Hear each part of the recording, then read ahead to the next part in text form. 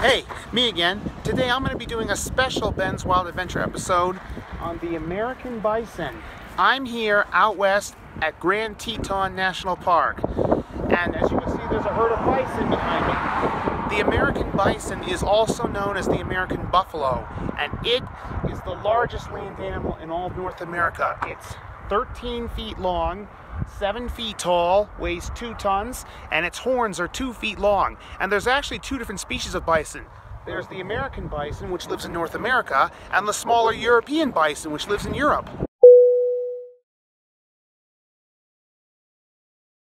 At Yellowstone National Park, right behind me are 2 bison. Now, this is really close. I've never been this close before.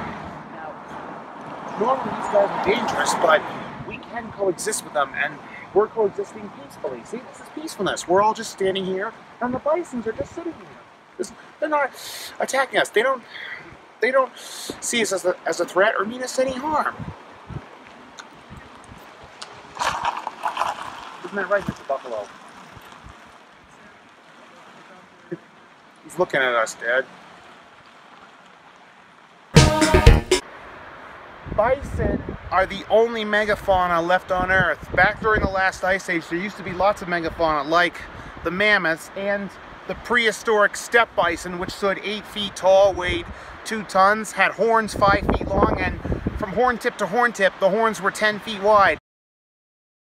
But now, the American bison's the only one left, and there is a bison for the mascot. There is a bison that's a mascot for the University of Colorado called Ralphie. They're juvenile bison, and they come and go. And there's even been some pet bison. There's one couple that owns 2 bison, a male named Wild Thing, and a female, I can't remember her name though. And there's another couple that owns a male bison named Bailey, and he rides in the back of their car. As a matter of fact, they actually removed the roof of the car and took everything out of the back of the car so he could fit inside.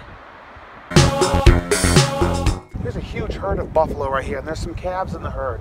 The herd usually follows the lead cow. If any predators like wolves come by, the lead cow will move to protect the calves from the predators. And look at all these calves. There's so many of them.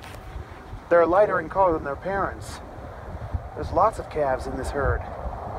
There's lots of buffalo here. There's some over here, some way over there, off in the distance way over there too. Look at them all. Alright.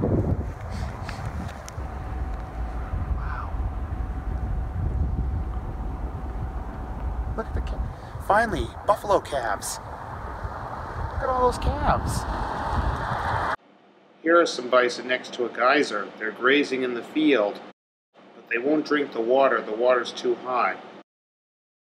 I think this was in Yellowstone National Park. Bison can run 40 miles an hour, and they have a clash force of 800 pounds per square inch. Well, I'm back in New Hampshire again. See you next time on another special episode of Ben's Wild Adventure about York's Wild Kingdom.